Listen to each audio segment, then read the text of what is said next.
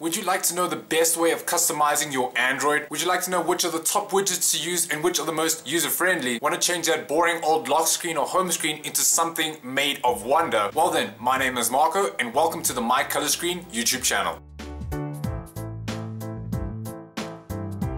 Now I know a lot of you viewers on the channel are wanting more and more lock screen tutorials, so I decided to make my own lock screen and share exactly how I created it.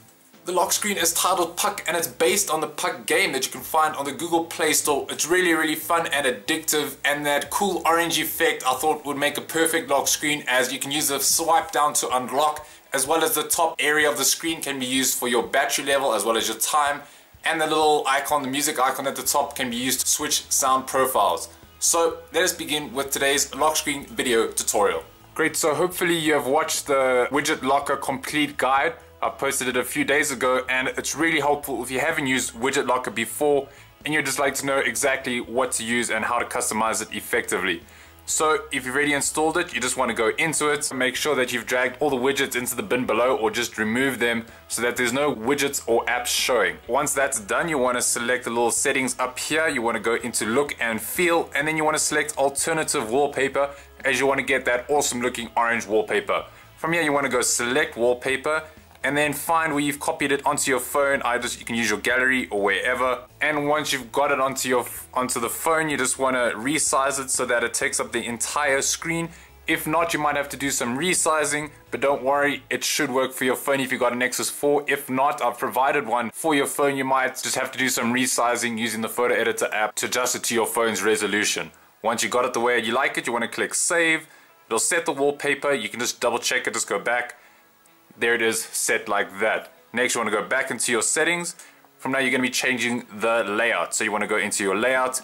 Make sure that you've dragged this anchor all the way to the bottom of that phone. And then I just made it quite a large grid size. I went for a 9x7.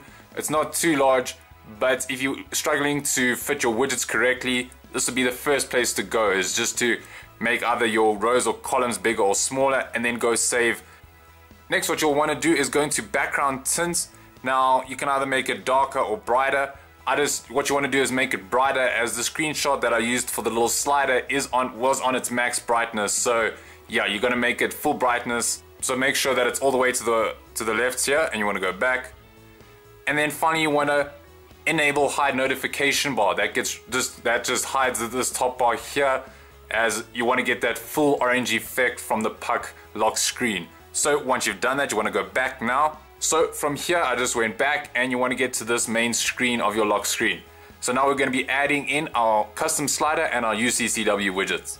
Great, so for our UCCW widget, you just want to hold down on the home screen, select widgets. You want to go to UCCW, doesn't really matter what size you choose, as always you can just resize it. And you want to go open UZIP and find where you have copied this UZIP onto your phone.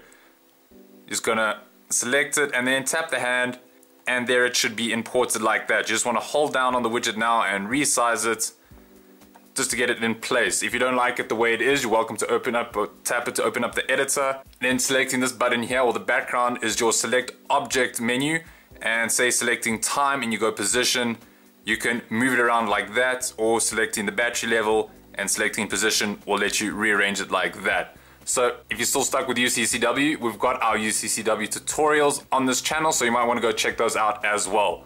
Great, so once you've got your UCCW skin the way you want it, you just want to go into your menu and you want to select lock widgets on. That'll turn on your hotspots, but because there is no hotspots, it's just going to basically prevent you from opening up the editor in case it's in your pocket and you don't want to bump it. Great, so next we're going to be making this music button actually worth its while, and that can be achieved by using Widgetlocker in order to change your sound profiles. I just thought that it might be a cool idea, and it comes in quite handy when you have a lock screen. So I'm just going to be opening up Widgetlocker. I opened up add widget, and you want to go to Widgetlocker switcher. From here you want to go add new toggle. You just select this top menu here to make your life easier as you want to go into sound. Now from here you want to select ring mode and select the tick. Next you want to go into your theme and then select hide icons. Your choose background, you want it to be none. And that's pretty much it. You're just going to select apply now. It's going to be a little underlining there. Try and get it into the corner. Remember, if that doesn't look 100%, you're welcome to change your grid size, change your rows and columns to get a best fit So that 9x7 worked well for me. So you just want to test it out. And then by simply tapping the music icon, as you can see, it's on general now or on normal. And then tapping again will change to vibrate and then silence. Pretty easy to do. Great, so that is our Widgetlocker setup. We've got our UCCW setup. Finally, we're going to be adding in our custom slider. So you're going to be holding down on the home screen, selecting custom slider.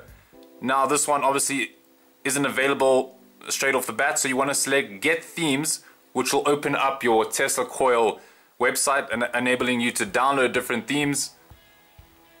Now I know this is going to sound weird, but you want to select invisible tabs and then download that one. Once it's downloaded, you want to scroll down, select what you've downloaded. And as you can see, it doesn't look really special. So all I did here was change these two icons. I want to make this one my slider as it's going to become vertical. So with this one over here, this lock one, you just scroll across to enable the edit settings, and I want that to be disabled, and it disappeared.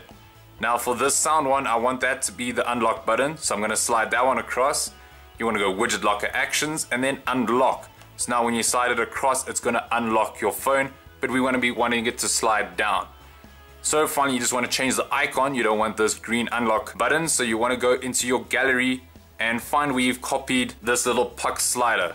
So you just want to select it, make sure that it's quite in the middle, and you just want to select the tick now. And there is our little slider. You just want to select done now. And what you want to do is hold in more or less the middle over here, and now select resize. See, having quite a large grid size helps with this. Move it down one, tap away, and there is our slider. And there we have our slider lock screen. As you can see, it looks pretty cool when you slide it up and down. It's even got a little green point there to show you where to slide it. And sliding it unlocks your phone just like that. Just to double check, we're going to lock the phone, unlock it. There is our lock screen. Boom. Unlocks your phone. Really, really cool. So there we have our lock screen complete. I definitely want to see more lock screens from you guys on mycolorscreen, as it is a really cool thing to have. So thank you very much guys for watching. Please don't forget to subscribe to the mycolorscreen channel if you haven't already. And also check out our Google+, Twitter and Facebook communities. Our lock screen competition is also heating up, so if you don't know what I'm talking about, check the link below. So this is Marco from mycolorscreen. Thank you very much guys for watching, and most of all, don't stop customizing.